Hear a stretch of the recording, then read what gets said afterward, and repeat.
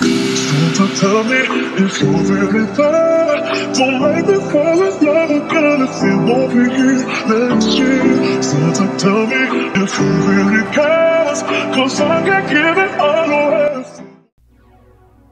What's up, y'all? My name is Barbara Atewe. Welcome back to my channel. So for today's video, it's for Vlogmas Day 2. We are doing a restoration hardware inspired DIY textured canvas art, and it's mega size. It is 5 by 4 feet. All right, so I really hope you guys enjoyed this video. Please try to like, comment, share, and subscribe, and let's begin.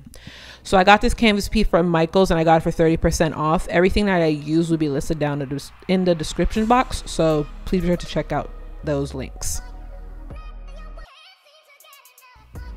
So to begin, I'm taking my steel trowel and I'm using the edge of it. I think it's like 3 by 8, if I'm not mistaken. Yes, it's a 3 by 8 steel trowel, and I used it for my restoration hardware inspired console table that I made a couple months ago.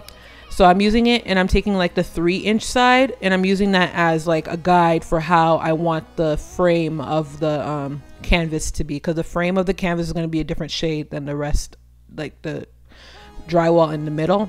So I'm using painter's tape and using that as a guide to make sure that it's straight across all around all sides of the canvas, so that it's like even.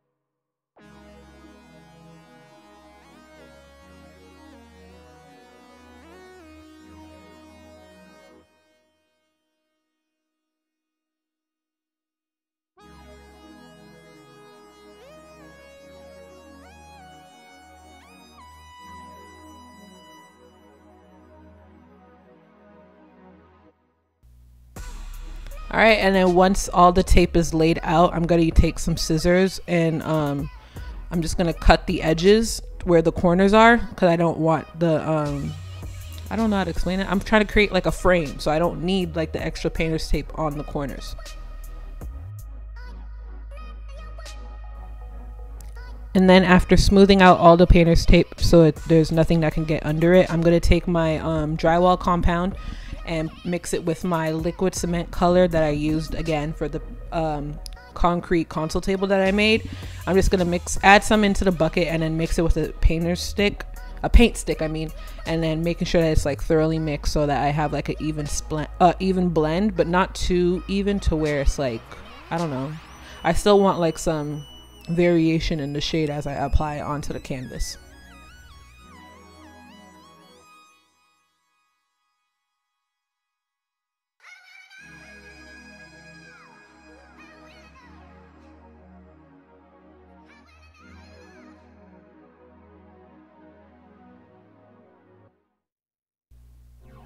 All right, and then you're gonna want to just apply it all over the frame, the edge of the canvas, spreading it on, making sure that you're getting like the rounded corners as well, and making sure that you add enough to where it's not too thin that it'll crack and like split, but like not too thick to where it's like gonna take forever to dry. So you're just gonna go around the entire canvas, very simple, very cash. Since we smoothed down the painter's tape, you don't have to worry about the drywall leaking under it.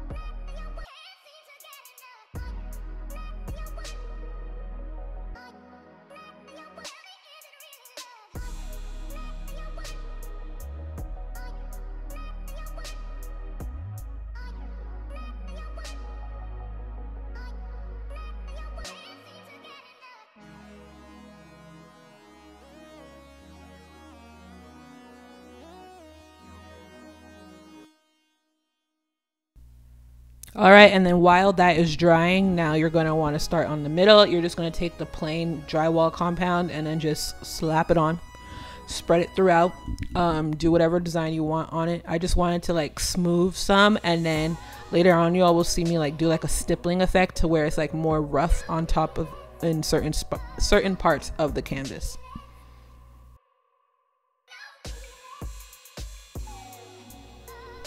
And I also dragged the plain drywall over the painter's tape, so like there's like a cutoff, so there's like a little bit of an edge effect. I don't know how to explain it, but like I dragged it over the painter's tape so that when it fully dries and I peeled the painter's tape off, there's like a little bit of a ridge.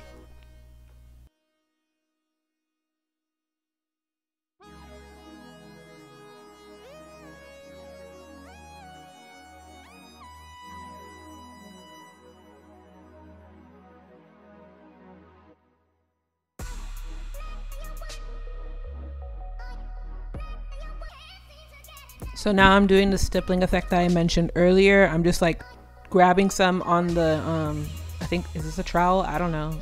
A spreader? Girl, I don't know.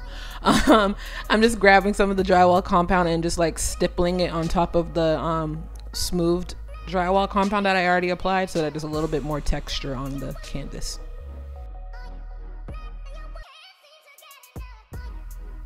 All right, and then after letting it dry for 3 days, because I want to make sure that it was completely dry, I'm just gonna peel off the painter's tape. As you're gonna see, it's like a clean finish, but I ended up getting some of the gray drywall onto the main part of the canvas, so y'all will see me try to like fix that with more plain drywall compound to cover it.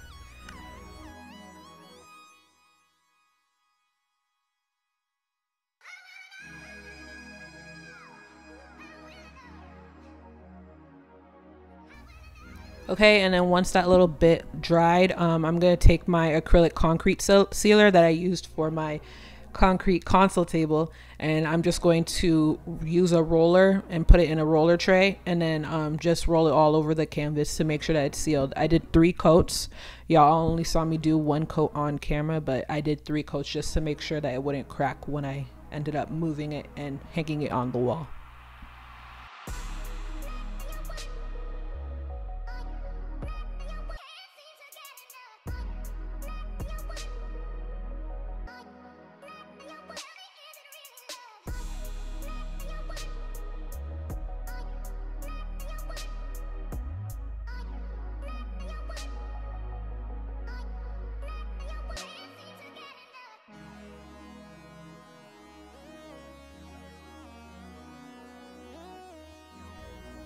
All right, and then after letting that dry for 2 days, it is time to hang it on the wall. Okay, as y'all see how big it is. I love it so much.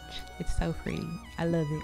I initially wanted to do like a design in the middle, but I didn't want to look too busy, because again, the color scheme that I'm going for this room is like gray, kind of like an ivory, I think, and then dark espresso brown, because that's the color of the love seat and the chair that's in the den area.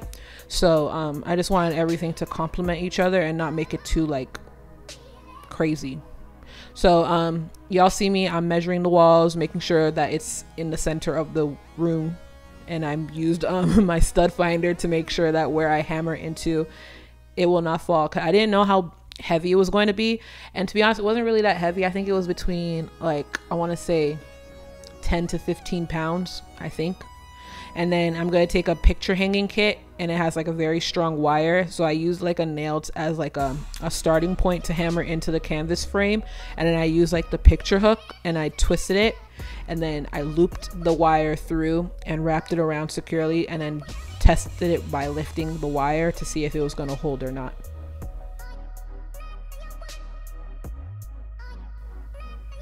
All right, so now I'm hammering the hooks into the wall to make sure it's secure.